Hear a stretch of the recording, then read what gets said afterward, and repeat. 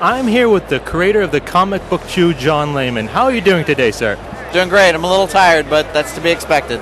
Long day of the convention? And a long night before. How did you get first interested in comics? You know, my gateway was Star Wars. I was into Star Wars. They had Star Wars comics. Started reading Star Wars comics. They were really cool. And then I discovered Micronauts and like ROM and like toy related. And then I started looking at superheroes and, you know, picking up Avengers and Iron Man. This is in the late 70s, early 80s.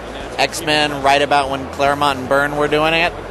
And then some DC stuff, Firestorm. But it was Star Wars that started it all. When you started writing Chew and you thought of it, were you just really hungry? I don't know. I don't have any... Chew had such a long gestation period. I desperately wish I had an interesting story about the creation of it, but I can't remember. It was something I held for a long time, kept pitching, no one wanted it, and after years of that, I finally decided to do it myself. You don't remember what the inspiration was for? Not even close. Do you find it's a big difference to write Chew compared to other superhero books? Yeah. I mean, it's a different sensibility. I mean, I think of it more of a police, you know, a police procedural. You know, it's closer to Law and Order than it is, you know, Superman. You know, he's got a weird power, but it's almost more of a talent, and it's superheroes are different. Can you tell us a little bit of the procedure that goes through the process of writing an issue of Chew?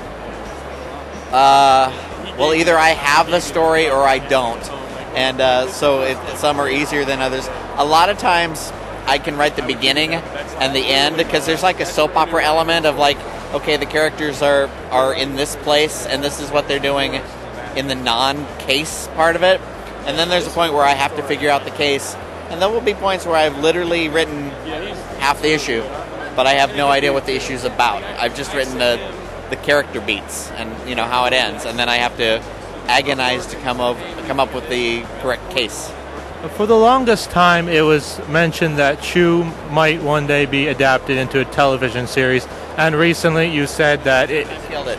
It was in development at Showtime, and it proved too weird. And Showtime, when they bought it, were all about Dexter and looking for the next Dexter, and now they're all about Homeland and looking for the next Homeland. And we would have fit maybe as the next Dexter, but not as the next Homeland. What do you mean too weird?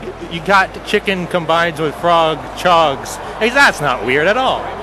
But how do you get Poyo in a live action? How do you get chogs? How do you get flaming alien riding in the sky like an alien? Like, it would work much better as a cartoon, we think.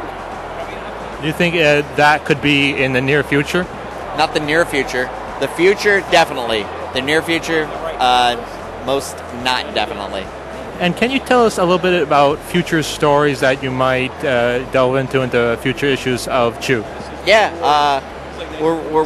so we reached the halfway point with 30, and everything's sort of the repercussions of that.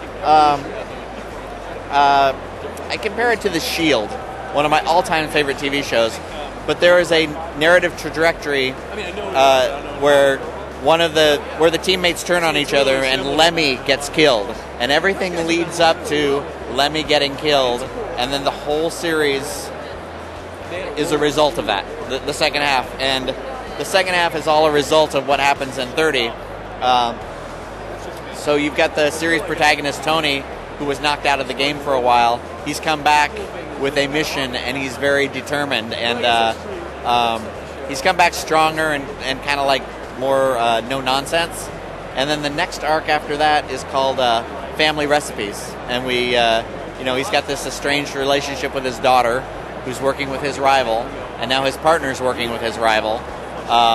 So a lot of things are going to come to a head. Well, thank you very much for talking with us, and I hope you enjoy the rest of the convention. It's been great. We're almost sold out everything, so can't ask for better than that. Thanks for having me.